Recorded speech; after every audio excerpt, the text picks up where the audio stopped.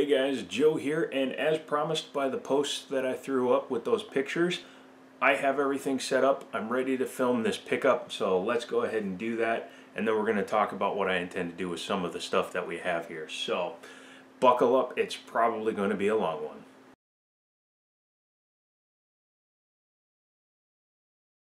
So I did get a new phone again. This is the Google Pixel 3a XL. It's a 6.2 inch screen. Has a lot of the features of the 3, but a few less, and it was a much cheaper phone. Still has stuff like fingerprint scanner, which is really awesome. So last year I spent a lot of time finding tech and video games. I found a lot of computer systems. I built a lot of weird ones. I was building like 1 or 2 a month. And I stopped that because, number one, I stopped driving for that company and I wasn't able to go to the same places I was. Also, I lost that income. Additionally, sometimes they were too far away, the deal didn't make sense, things like that, so I had to back out. Well, since I moved in here, I really haven't been doing much in the way of hunting. I've picked up a couple of deals here and there, but most of it was when I was in downtown Winchester. 2 days ago or 3 days ago, I got a text completely out of the blue. It was Friday. I'm going to have to blur out the number, so Joe, hold the phone steady. Here's the gist of it. A guy that I was going to make a deal with a year ago, we wound up not making the deal. Things didn't go well. I couldn't get to him, so I did make the deal. Well, he texted me out of the blue and was like, I still have all this stuff. I went away, I came back, and I still have all this stuff. And at the time, parts were worth more. RAM was still high. CPUs were still worth some money because Intel wasn't dropping a new version of the i7 or i9 every 4 minutes like they are right now. At the time, we were talking like 150, 200 bucks for everything, and he messaged me, said, hey man, shot in the dark, are you still interested? And I was like, yeah, but not at anywhere near the price that you're asking. And he's like, well, throw me a price. And I said, I don't want to insult you. And he was like, well, I don't want to throw it away, because that was what he was going to do. And when I met him, he said the same thing again. He said, I don't want to throw this stuff away because I'd like to see it go to somebody. So I drove out to him in Maryland, so it was about a 45-minute drive for me from where I am now, and I picked all the stuff up. I also stopped at a flea market, which is where the bulk of the rest of the picture that's in the thumbnail came from. But let's talk about what I got from this guy first, and then we'll go into what I got from the flea market. First thing, kind of a flyby B-roll kind of a shot thing, is a i5 2500K on a BioStar Z68 chipset.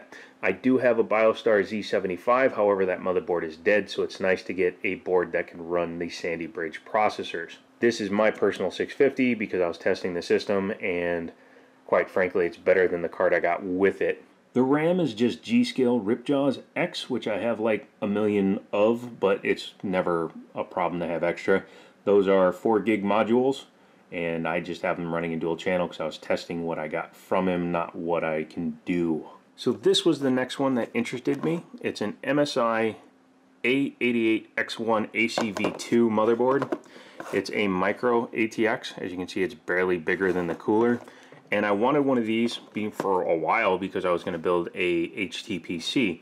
Underneath the cooler there is an A107870K, which is overclockable. It's already at 3.4, 3.8, or 3.9 or something, and it is overclockable. However, as you can see, yeah, she's really gunked up. I did power it on. I did test both of these systems. They both work bueno, but they need to be seriously cleaned. What I do like about this one is that it did come with a wireless adapter already on the motherboard, as well as a really nice Asus SharkFin, which I can use for other wireless cards. After all the time I've been using that computer monitor and that area over there to test stuff, I've been just leaving crap sitting on this table, and I finally decided that, you know what, I might as well set up one of the monitors, and since I have a whole bunch of stuff that I'm going to be showing you that I have to test, I might as well set it up to do that. So that's what I did. It's a nice big table, plenty of room.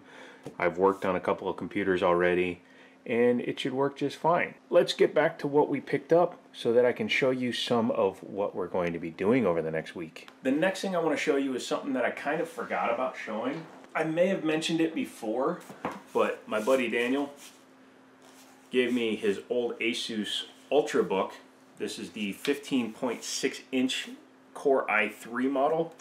It has a pretty low wattage chip in it. However, this is perfect for just when I'm sitting in bed when my leg's really bothering me for watching YouTube or DC Universe or whatever I'm subscribed to. However, I do need to change the hard drive out.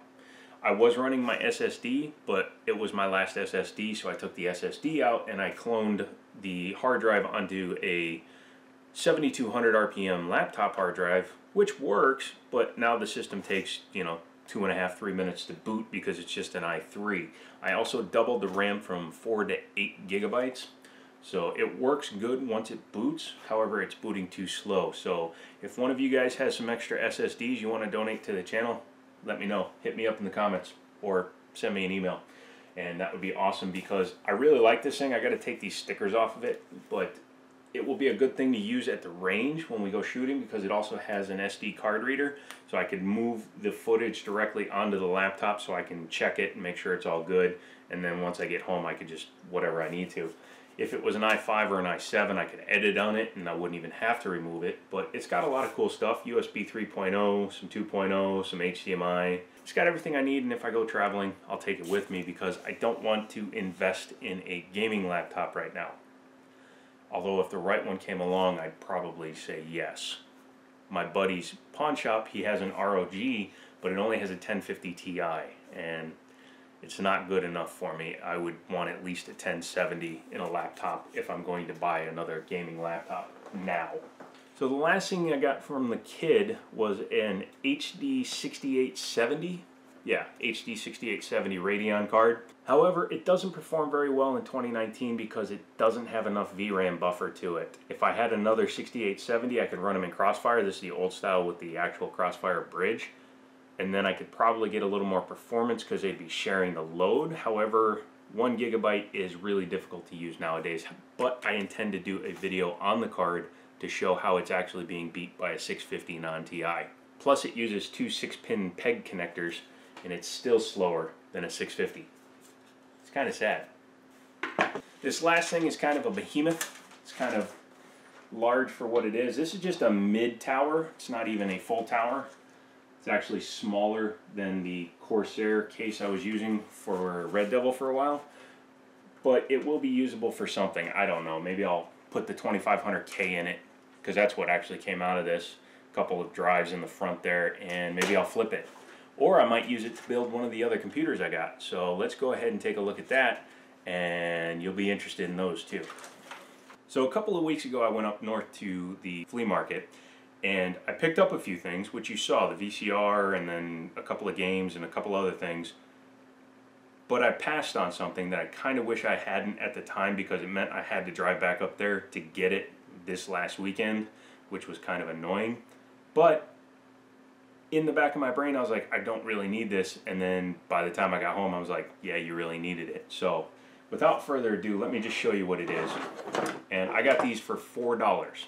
Not $4 each, $4 total. I know that's 8, but you know what I mean. Starting with probably the best one in the bunch, this is a something or other motherboard. It's probably a Pentium 4 based on the fact that it has SATA along with IDE, but it is AGP. Now it's filthy and I still have to test it, but the other thing I was waiting for was I was waiting to get it home and waiting to make this video before I took the cooler off to see what the heck processor is under here. So I figured we'd do that together. So let's go ahead and do that now. Assuming I can figure out how to get this cooler off. Oh, that wasn't difficult. Okay, it was a little difficult. But as you can see, this thing is really filthy. It's an AeroCool. I'll have to hook it up to something. Actually, here real quick.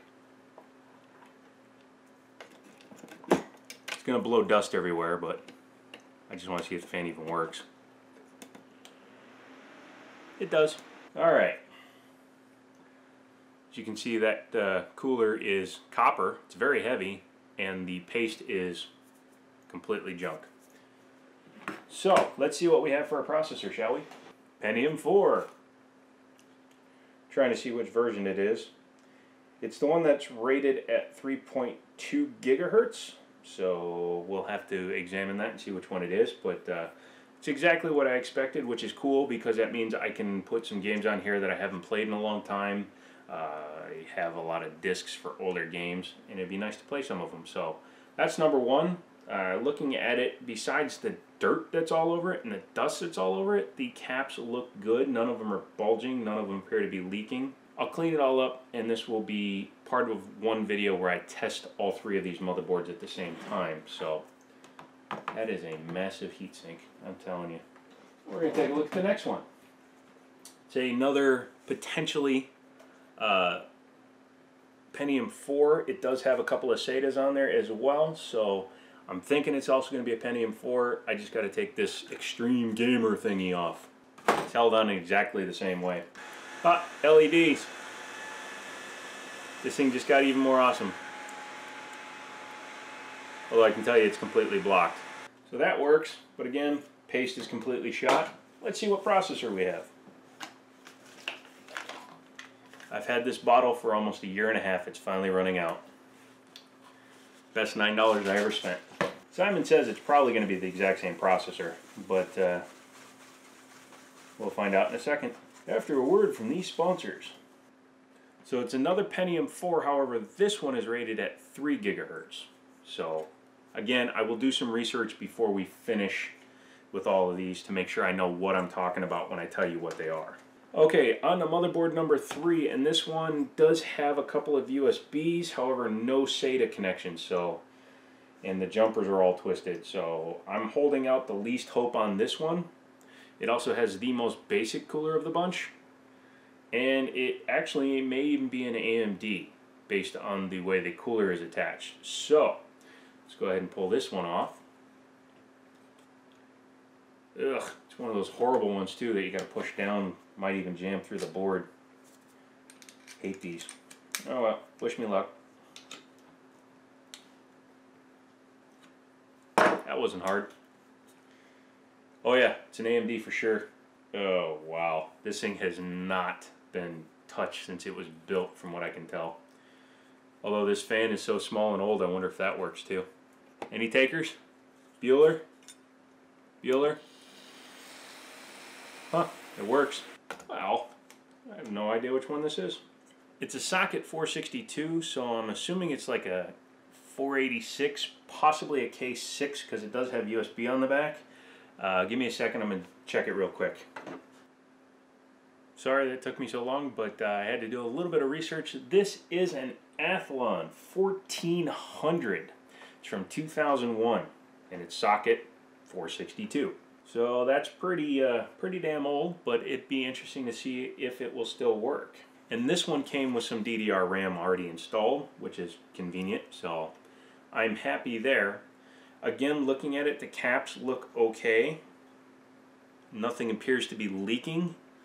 So what I will do is clean the paste off of anything that has a heatsink and reapply it. Also clean out the fans, give the motherboard a good cleaning, and make sure that everything is where it should be. Now this thing is so old it doesn't even use an additional CPU power adapter, but that's okay.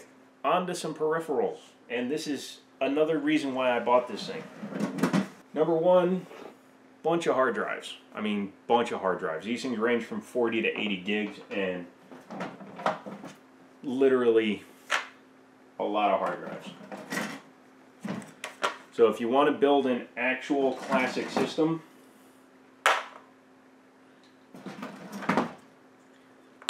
I got hard drives for days.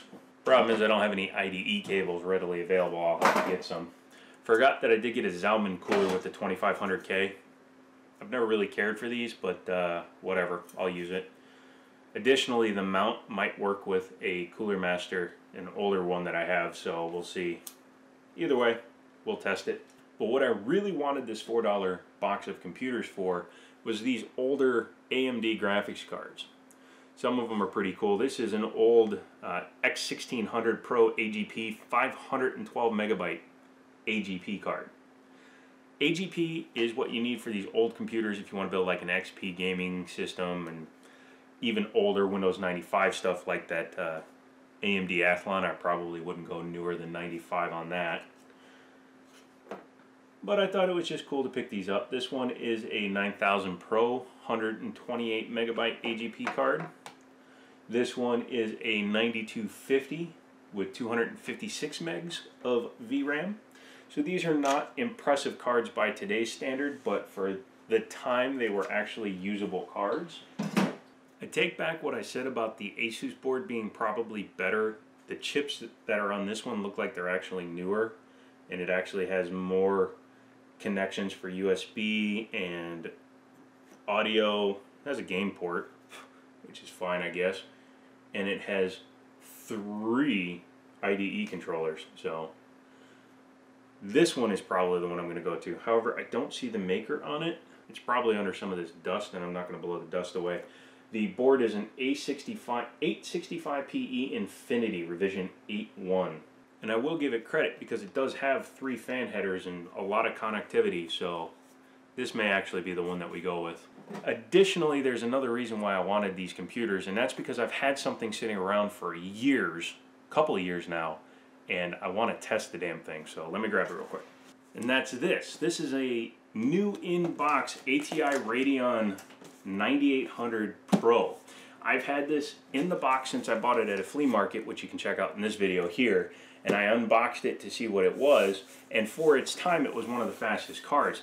Now, the thing is, I could sell it and make plenty of money on it because it's a brand new in the box, never used AGP graphics card. In fact, these cards right now, boxed and in tested condition, are selling between $50 and $90. And I'm not looking at asking prices, I'm looking at sold prices. The most recent one was $419, this exact card in the box, $76. $110 if I'd left it sealed. But yeah, this is between a $50 and $80 card right now. So more than likely I'm going to test it and then I'm going to sell it because it's still in the box. It's almost brand new, but I got to make sure it works because it's very old. But I can't imagine why it wouldn't work. So that's it for the pickups. I know this was a long video. I warned you at the beginning. If you like what you saw, give me a thumbs up. Don't forget to leave in the comments what you think or what you would do, or if you have some SSDs you're willing to donate to the channel. My finger still hurts. I will be making some videos out of all this stuff I picked up. Obviously the 2500K will probably be the best system out of the bunch. Not probably, it definitely will be. I've had one before. Again, I've done some testing with it to make sure it works, and I just put a mild 4.4 overclock on it, and it actually walks all over a newer 3470. So I'm happy there. We'll be doing testing on that. We're going to be doing testing on the AMD 7870K, and then we're going to move on to some of these as well. But leave it in the comments. Let me know which one you want to see first, the 2500K, the AMD, or one of the Pentium 4s. Whichever one you like the most is what we'll probably wind up doing, and yeah, we'll just have some fun. Obviously I need to do some cleaning, so that will probably be part of whatever episode each individual item appears in, but that gives me a lot of stuff to do over the next week, and that's good since I'm healing right now and I can't be walking around. Also, I will be doing a comparison of the 6870 versus a 650 non-TI. So yeah, that's about it. Again, don't forget to get subscribed. If you aren't subscribed, it's somewhere in this wild world. And as always, I'll talk to you later.